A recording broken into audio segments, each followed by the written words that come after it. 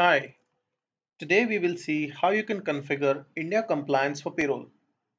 As you're aware, the payroll for India compliance would include components like income tax, PF, saving declarations, etc. before you can actually calculate the payroll. Let's see how these can be set up. Let's go to employees.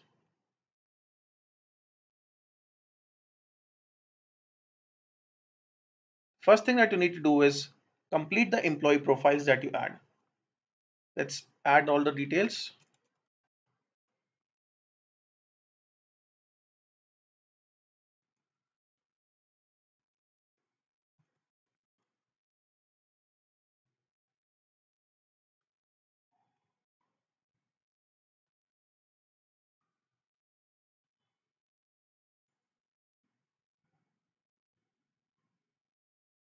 We key in the joining date.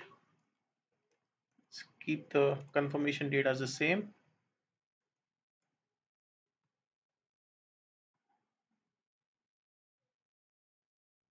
Let's key in the address.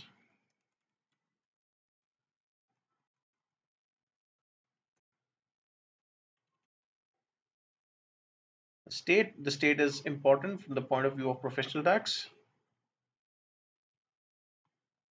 Let's key in the compensation details. Employment type, full type. You can see there is an option of part-time, casual, shift workers, probation and out workers. Let's key in the CTC.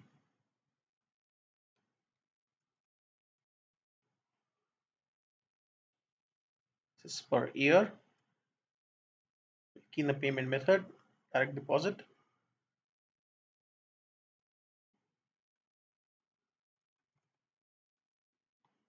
Let's click on next. You can assign various components over here, right? You can see an estimate computation based on your CTC. It's basically divided by 12. And according to the percentage that you set for basic and HRA, this gets further broken down. You can key in the percentage of basic.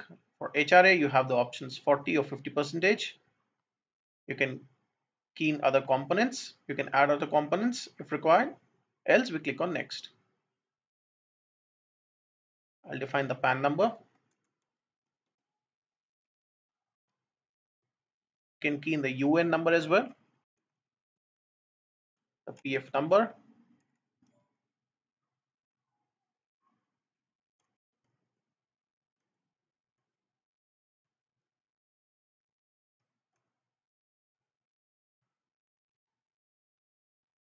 Right.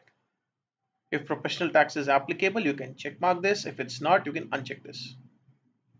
If an employee is exempt from tax calculation, you can check mark this option. If employee's provident fund is applicable, we check mark this. Click on save. And the employee details have been saved. Next, let's look at investments. As you're aware, you can do saving declarations at the beginning of the financial year. Let's key in the time period for which we are doing the saving declaration. We'll select the financial year, 1st April from next year, March. So from April to 31st March is the time period that we have set.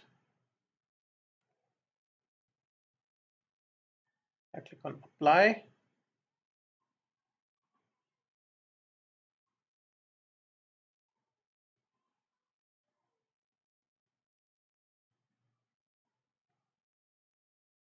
So the income tax declaration will be taken into consideration for payroll from April itself.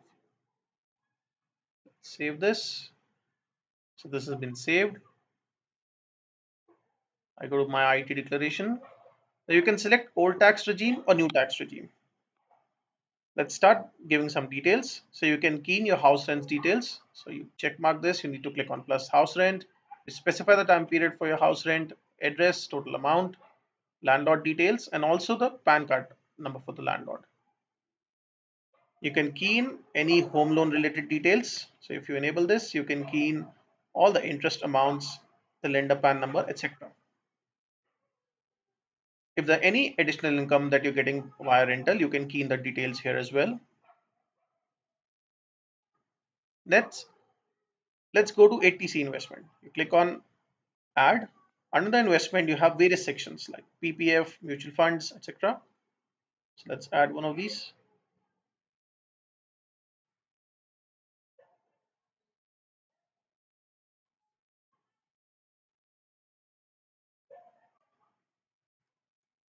So you've selected the PPF option or the term deposit in post office. You can have ATD investments, other investments and exemptions as well. Simply click on these and you can add these. You can also key in the income from other sources like savings, deposit, etc. You can click on calculate tax liability. This will show you the income tax liability based on the old regime and the saving declaration that you have made, and also the new tax regime. You can change from old to new tax regime once. Let's stay with the old tax regime. Let's click on save and submit. So you need to make sure all the details have been correctly entered. The declarations have been saved.